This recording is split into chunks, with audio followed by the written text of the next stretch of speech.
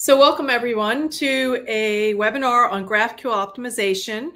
I'm Bobbie Cochrane. I'm joined by my colleague Dan Debrunner, and we are both from StepsIn, and we work on the backend GraphQL engine. A little bit about ourselves. We spent our careers working on the database internals of many of the major databases out there. Dan was the lead architect for Apache Derby, which is an open source Java database. And he was also the lead architect for IBM Streams. And before that, he was the performance architect for some databases you may or may not have heard of, Sybase, Celestra, and Informix, that were eventually acquired by IBM. I spent my early days in database semantics, and I entered the scene when we were pouring the foundation for the workstation edition for DB2 at IBM, and it was done out of the IBM Almaden Research Center. At that time, I was fortunate enough to be working with triggers and constraints, and I was the author of the SQL Triggers and Constraints model and contributed to many other aspects of the early standards, including XML and JSON in databases. So with all that past history behind us, we are both now working at StepsIn on GraphQL engine and very excited about the opportunities for optimizing the GraphQL. So what we're going to our outline, we're going to give you some background on GraphQL optimization, why we're interested in it, what are the opportunities for optimization right now, some techniques, and then we'll conclude. And we'll give you some sidebar analogies to the relational database evolution and optimization techniques that we worked in. So GraphQL is a query language for your API, and this comes from the graphql.org description. And the main thing that we're really excited about is it gives clients the power to ask for exactly what they need and nothing more. And so it's this declarative way of specifying what you want, what you need, and nothing more. And it's in contrast, what we really find fascinating is that back in the 1970s, there was this landmark article by Ted Codd, who basically was studying the data access layer at the time and saying that the future large data banks have to be protected from knowing how the data is organized. So the whole idea there was building that independence of the data of the application from the data layer. So to allow future growth in data types and changes in data representation. So you can sort of see where history is repeating itself, but now we're pulling it up to the modern frameworks that we're all working in. Thanks, Bobbie, and welcome everyone. So this is, a view of GraphQL, and especially as StepsIn's view of GraphQL, that you are bringing all your data together into that single API that allows you to do what Bobbie just said about the clients being able to ask for the data they need and nothing more. And one of the things we'll get into is especially they don't care where the data comes from, how it's organized. They just want, according to the GraphQL schema, to say, I need this customer, this author, and this list of books, and that's all I need. And so we see data at the back end coming from SQL databases, non-SQL or NoSQL databases, existing applications, SAS apps, REST and microservices, and even other GraphQL backends.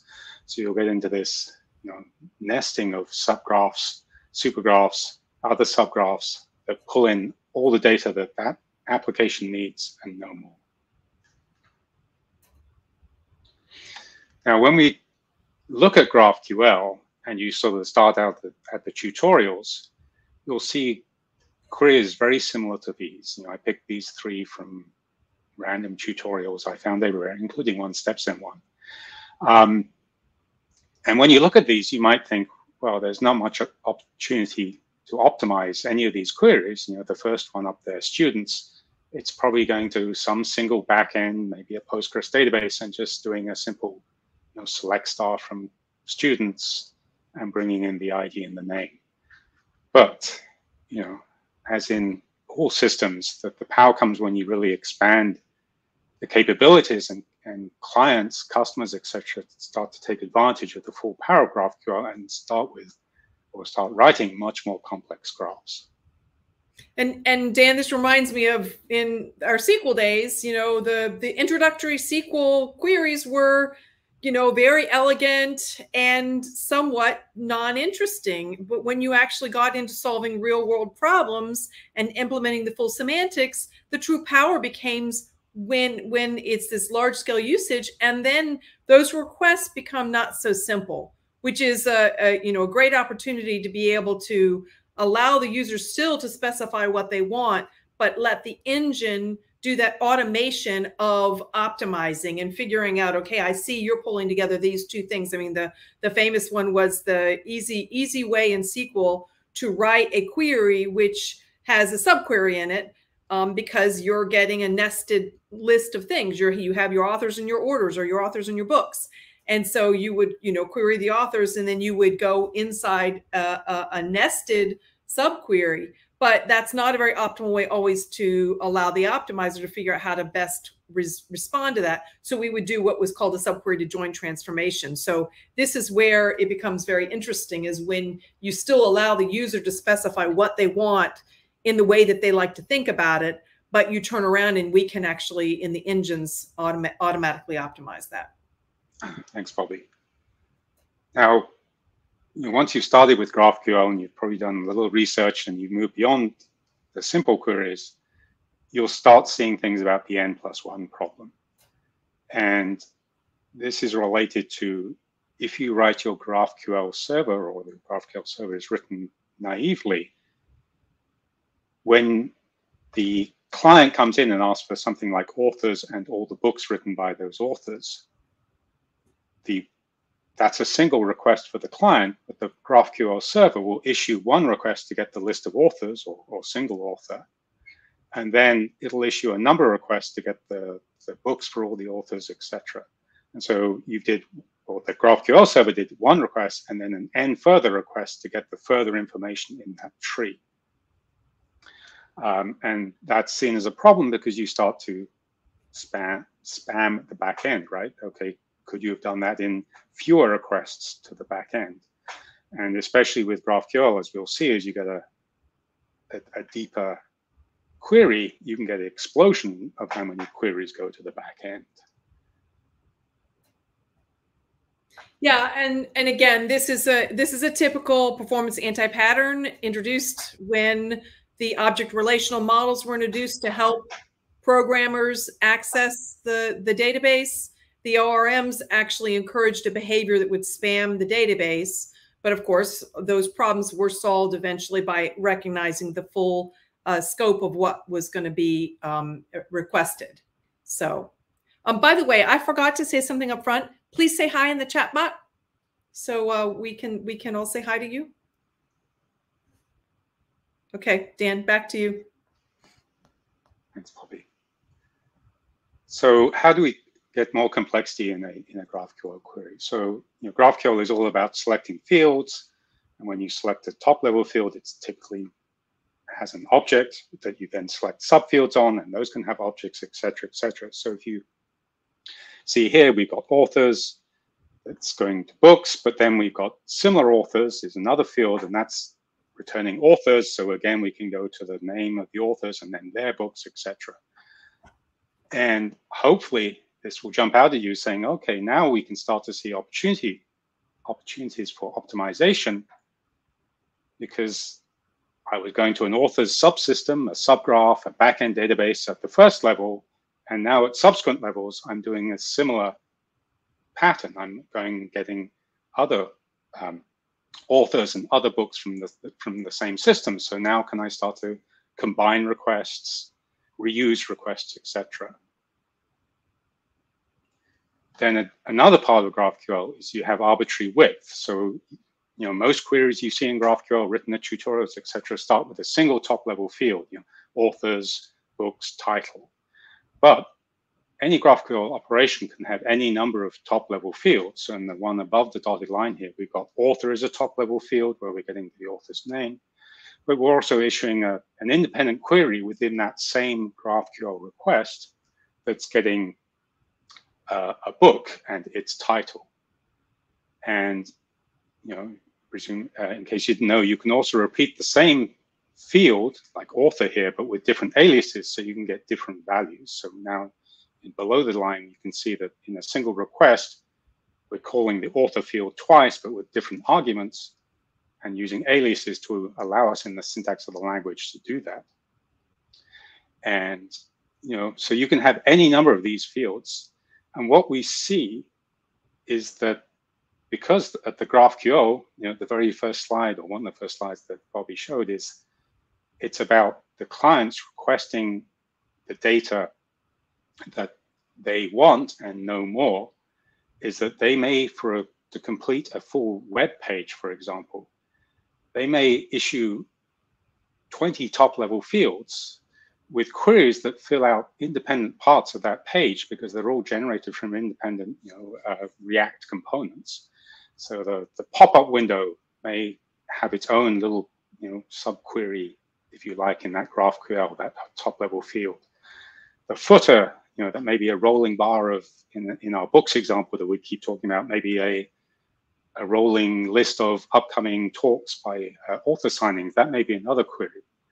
And so when you put this all together in my really bad diagram, what you see is this is meant to represent a complete request that may be fulfilling something like a web page, as I said. And on the left are the top level fields that are being selected, and each circle represents a field. And we can see that to the right, it could be arbitrary deep. So, authors, books, titles, related authors, etc. And then down maybe those independent components for independent parts of the page. And then each of these fields may be, that GraphQL server may be calling out to different backends to actually resolve that information, to gather that information. And what we typically see are, REST APIs, databases, SQL or NoSQL, GraphQL servers. And this picture is just meant to show that that simple or single request that's coming from the client may be being populated from a whole disparate number of backend systems. And I'm not just saying that there are 3 backend systems here. I'm saying there are 3 types of backend systems that you might typically come across, and that there may be 3 database systems, 2 REST APIs, and 1 or 2 GraphQL APIs. And because of the way GraphQL works, these are meant to represent the field selections or the nodes in the plan that is created from that field selection. That one of those or many of those may be returning lists of objects. And so you get this explosion of objects as you go deeper into the tree to the right.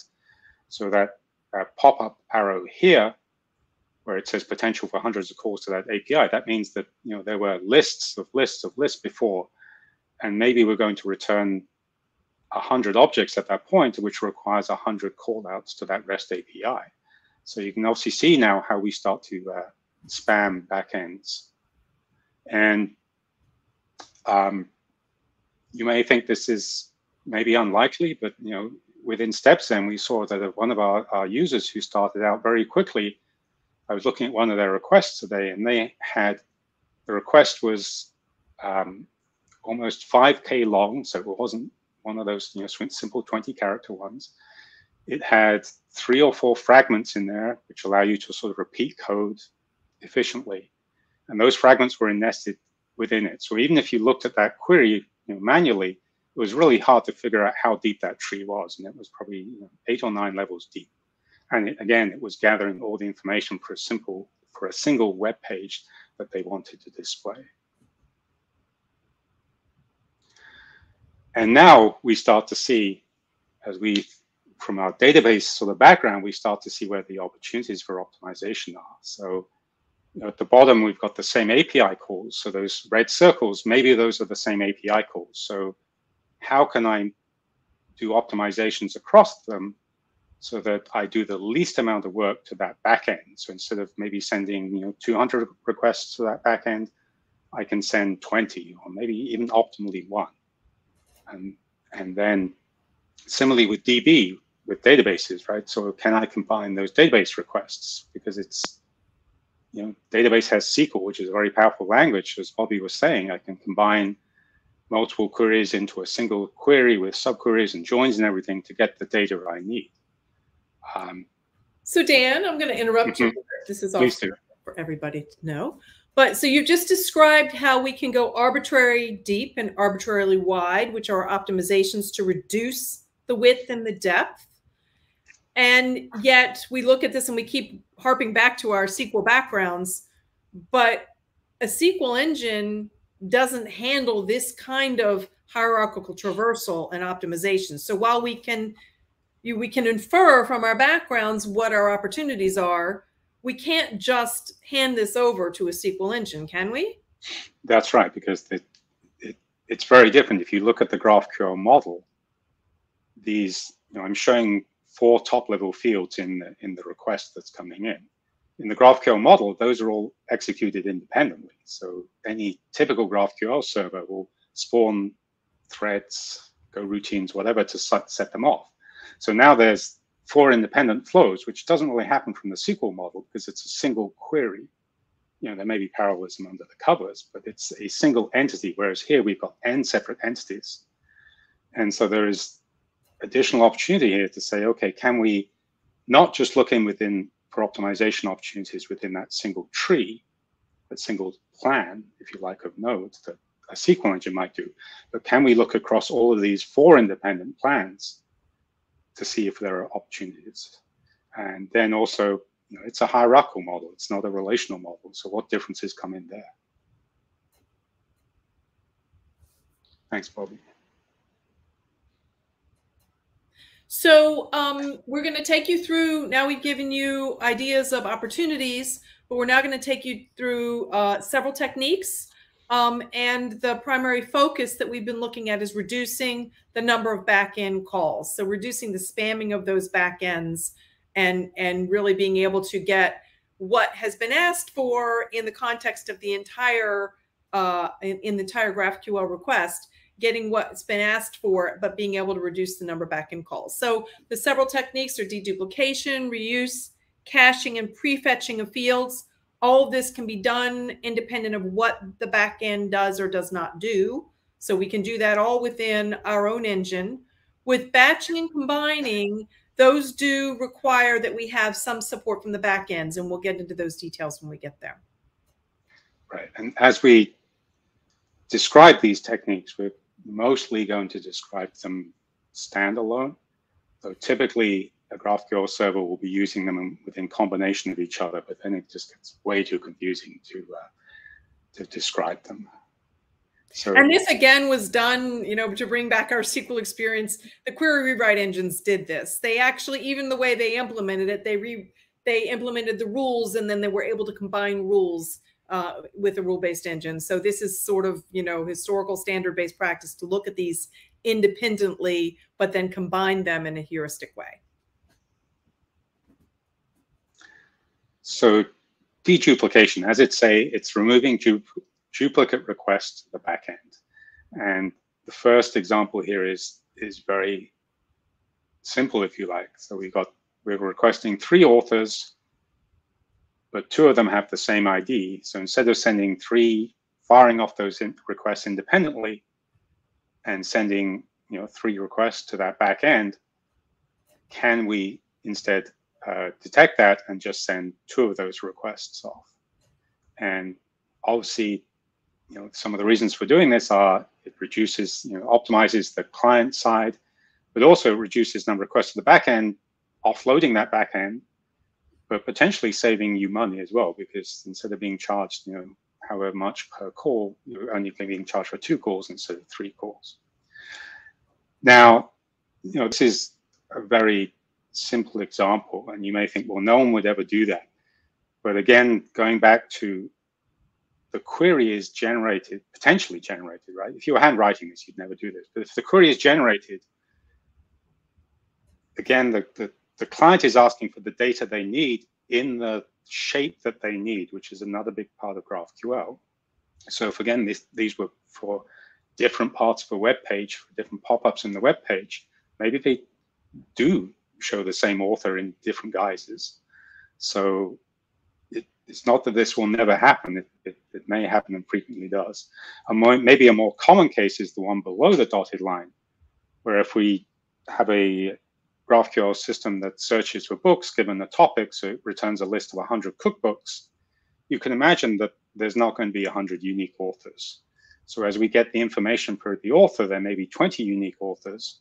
So when we go to the author's backend system, can we issue 20 requests, deduplicating from 100, and again, reduce load on the backend. Now, a key part of this is, okay, you've reduced the request, but you still have to map those results you get back from the backend into the correct places in the GraphQL response, the data that the client is actually seeing, because it asks for the requests laid out in the way that GraphQL does. So it does want to see the author repeated, those 20 authors repeated across those 100 book entries.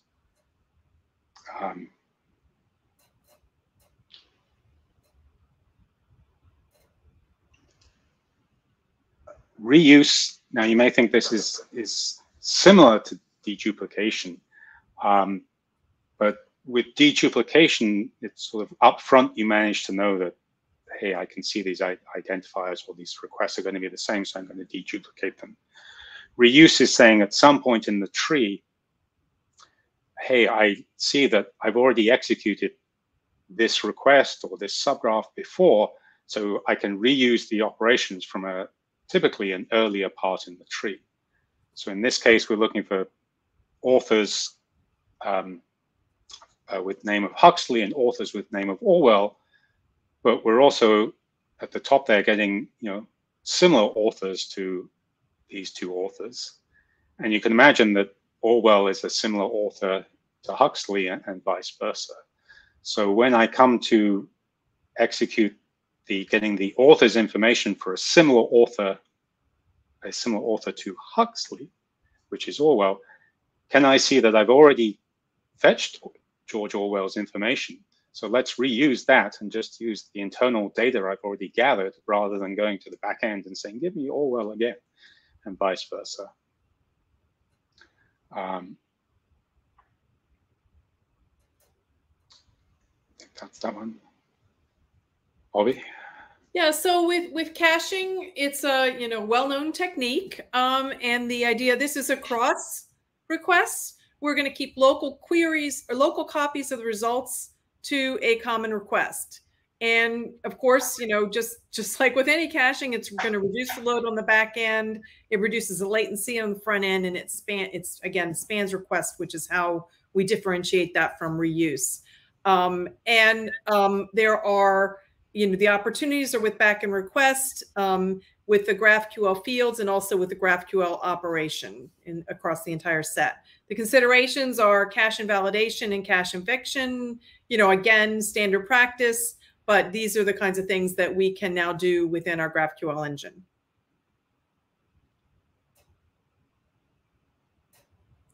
And then this one is about prefetching fields. If you can see what's coming, you can see the entire, you might get one request for author that's only getting the name and birthplace. And then the next request may ask for, name and email. We can look at that together, and in a single request to the back end, we can get all of the information that's needed for all of the requested queries. So the GraphQL gives us the visibility into what's coming.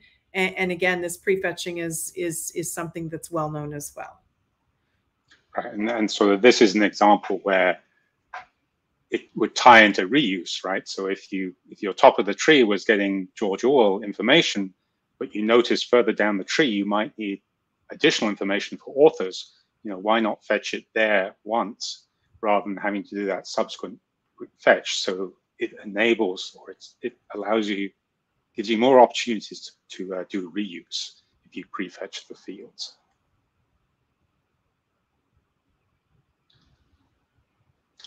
So batching, and this is where we start to rely on the backend to provide some functionality. As what we said, the previous 3 or 4 techniques we could all do independent of the backend.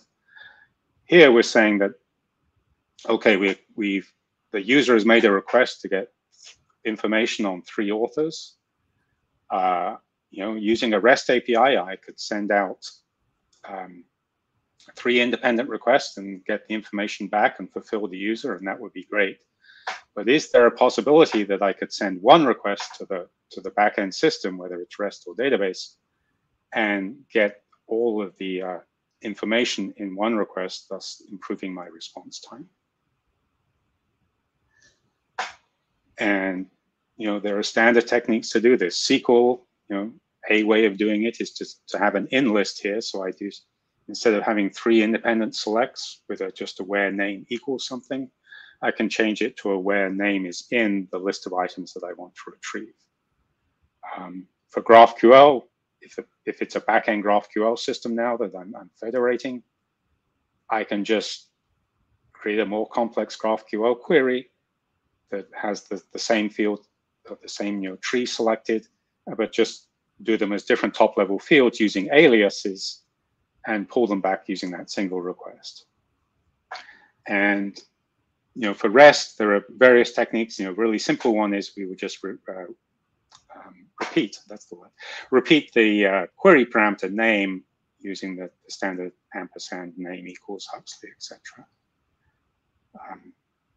Now, in some cases, you'll see this called data loading as well. Especially if you're trying to do this across that entire graph that we showed out, the entire request or the colored circles, you may have timing there. So you just do some simple timing to say, I'm going to gather a batch, and if I haven't had anything added to the batch after a millisecond, I'll go and send off all those requests, with the risk that some later request will come in from another part of the selection tree that you could have batched with, but you missed. So you'll still improve it. Instead of sending out maybe 10 requests to a backend, you'll send out two requests. One with 8 items and the other one with 2 items. However, going one step further is to say, if you've got that complete visibility of the graph and you can do enough dependency checking, you can actually figure out when a batch can no longer have any additional items pushed to it. And in that case, you can just kick the batch off at that point. And that means that you always have the minimal delay to fulfill that information. So instead of waiting for 5 milliseconds or milliseconds, you may be after 100 microseconds to say, hey, I know this batch is as complete as it can never be, let's send it off.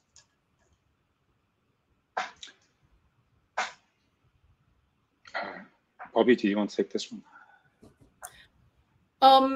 Yeah, so this is where we're going to combine requests from a different level into one request.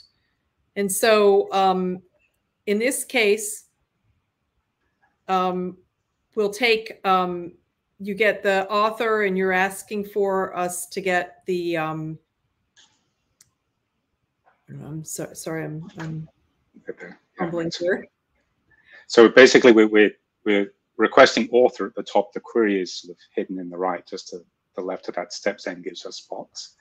So we're requesting author, and then we're requesting the books for that author. So typically we do if this was a backend database, we do a select name ID from authors where ID equals our requested ID. That gives us the author information, and then we issue a subsequent select to get the books information. That obviously will return hopefully one or more books for that author. But with a SQL system, and again, if we have visibility into how these fields are being resolved, we can say, oh, I know authors and books are both the same backend database, and I know they're both SQL systems, so I can now combine that into a simple join and get all the information I need in one request to that backend. And so instead of having, again, this is an instance of the n+1 problem, instead of having 1 plus n, or I guess this is two requests to the database, I've got a single request to the database, and the database will handle it efficiency, as we know. As with many of these techniques, it's somewhat simple to get to reduce the number of requests by combining reuse, etc. But again, the GraphQL engine then has to unpack all that data and make sure it gets placed in the correct location in the response that the user is expecting, the client is expecting. Because again, they said, this is the data I need in the shape I need. I don't want an abbreviated version of it. I need the data laid out exactly like this. And so, we couldn't just give a relational, something that looked like a relational table coming back from this join, a flattened version of it. We have to unpack that into the hierarchical response that the GraphQL is expecting, the GraphQL client is expecting. And part of it that we'll talk about later is that in StepZen we see how to do these optimizations because everything is declarative. We said that author is coming from a database using our @db query. The books was coming from a database using our @db query directive. And then from that metadata, that gives us the visibility to say, hey, we can combine these two into a single SQL statement.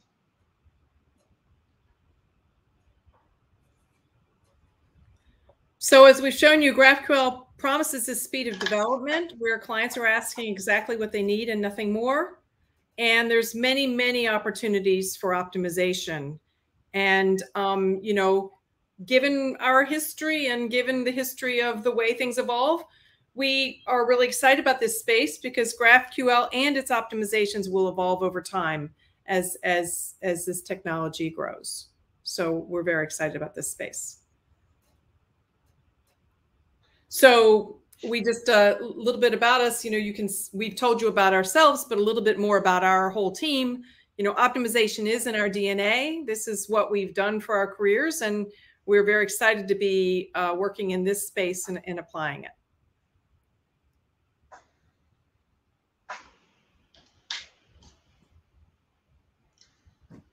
So Dan, you want to take this one?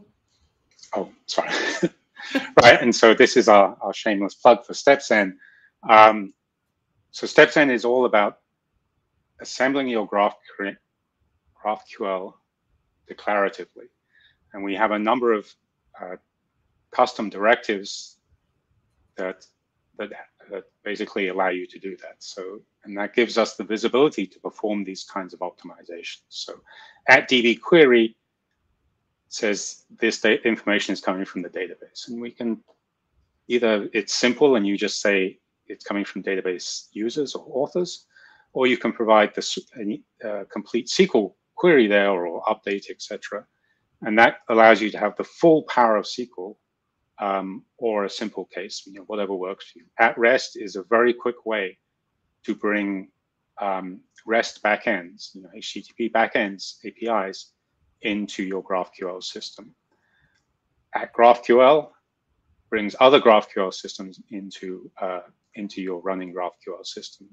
And that materializer is our glue that allows you to sort of link across types, that allows you to bring books into authors, or authors having an address to bring the weather into the author's address so that you can see what's the weather at that author's location or that bookstore's location, etc. And we can run all of this, or we run all of this in the cloud. So with a few lines of code, you can start running your GraphQL system, connecting to existing backends very simply. In addition, we have client-side tooling that generates most of the STL, the structured language that describe the types like authors, books, etc., automatically. So you can say StepZen import Postgres to bring in a Postgres schema, create all the types and the queries automatically. StepZen import curl, which goes and does a curl request against the backend, again, introspects the JSON, produces the types, and a similar thing for GraphQL. And again, the declarative approach is key to us being able to perform optimizations here. To say, hey, we understand what's going on, that this field over here is a DB query, but it's going into a REST, so I can't combine them, or I can combine them, rather than having sort of black box resolvers where the GraphQL engine can't do much apart from call them. And that sort of brings in I just was looking through some of the questions from there's one from Mark that says these techniques are very hierarchical, correct? Execute the first layer of the fields, then dedupe, reuse. So that's true to some extent, but if I went back to the other graph, our potential here is to actually try and optimize across levels, especially if some levels are getting ahead of each other, so that if I have picked up authors from, let's say, the third depth level, but it's being used in the fifth level, okay, I can reuse it there. But can I, before I even start executing the levels or layers, levels, whatever, can I detect that, oh, it would be better to organize it so that I actually wait to execute this flow until this other part is being executed, because I can see that I'm going to get 90% reuse from another part of the graph. So as Bobbie said, that we see lots of potential for optimization here, and as we learn more with GraphQL and what people are doing with GraphQL and the way the databases optimization evolved, more and more techniques will come into play. So I see there were lots of comments. I didn't have a chance to look at them, but I see Anant was looking after you. Yes, and apparently if you go to try to find the comments, you can knock yourself out of the meeting too. So, so thank you for watching us today, whether you're watching it live or watching it on replay. And if there are any questions, feel free to ask them now. Bobbie, do you see any questions or any final thoughts? I'm looking for the questions now too. I just Oh, thank you, Melanie. I see Venkata said that materializer, which is one of our directives that allows you to say that this field is populated by running this query over here. So for example, your books, you might add a field to author that is books and say, okay, this is materialized by, it is populated by this query, get books by author ID. And so our model is, instead of handwriting of a resolver there, our model is, say, everything becomes a query, and then you link things throughout materializer. And that's a database term, which probably may be confusing to people, right? We can't take the database out of us, even though we're working GraphQL now. But yeah, any ways you can think of that would make that materializer be less intimidating would be helpful to us, but we try to make it as simple as possible. And that model of everything as a query, and that also has the advantage that you can run those queries independently just by providing the right arguments, which you don't necessarily have if it was just hidden in a resolver, because you'd have to create the fields above it, the path to get there to actually run that, invoke that piece of code.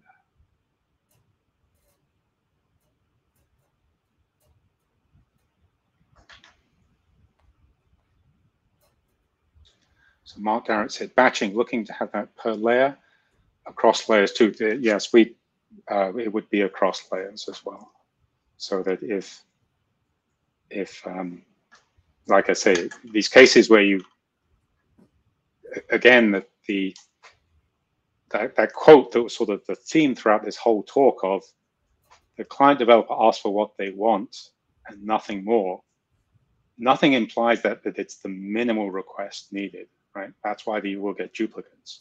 So that if there's a fairly simple query to get author for some pop-up that says, hey, this is your favorite author, but elsewhere there's a list of book signings that also has authors that maybe three or four levels deep in the tree, we would want to batch across those two levels, right? To say, okay, if both of these are going to authors, then we should batch them. And again, prefetching fields comes in there as well, so we may get extra fields for one case to make sure that it satisfies the other.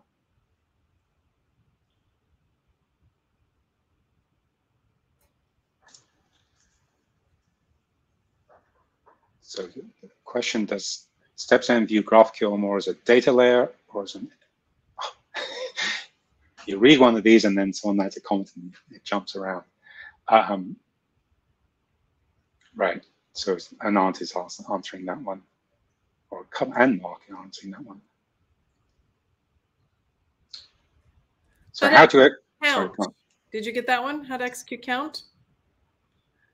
Yeah, so GraphQL by itself doesn't have any aggregation layer, and sometimes, you know, so you could definitely add it. You could add a if you had a backend that was a database, you could add a select count star from table with the where clause, right? That would definitely be one way to do it. I think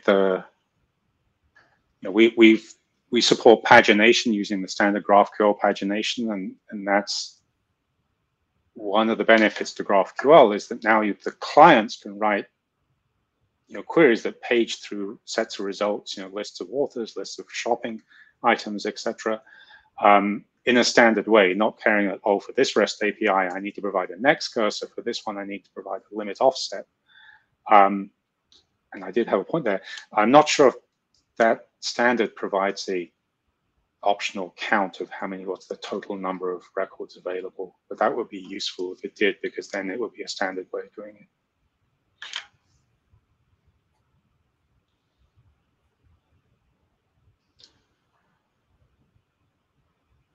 Yeah, I'd say with the count one, Dan, I'll just, put a little color commentary in there.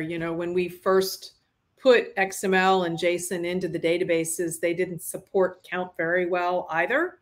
And so these things do evolve over time. And some of that precedence also is what allows us to do batching and to be able to get the information back and know from the results that we get back, which of the results go to how we populate our response based on what we're getting from the back end. So it is a matter of, if it becomes a need, it will find its way. Right. So Debbie Jones asked, does it scale? Yeah. So StepSend runs as a cloud service. So you deploy your schema, your SDL files to our service, and you get a running GraphQL service within minutes, within seconds. And that service auto scales. We worry about all of that. You just issue requests, we handle them. And this, I think Ananta said, OMG, it scales like nothing out there. Yes, it's auto scaling at the back end. It works wonderfully. Of course, we're biased, but it does work wonderfully.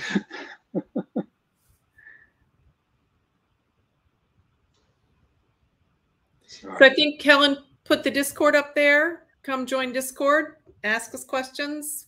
We'd love to chat with you there. Yes, that would be great. Love the questions on Discord. Well, thanks, everyone.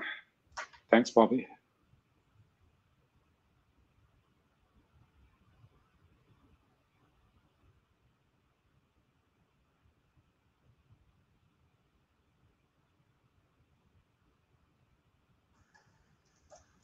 Is this where we do the after show chat?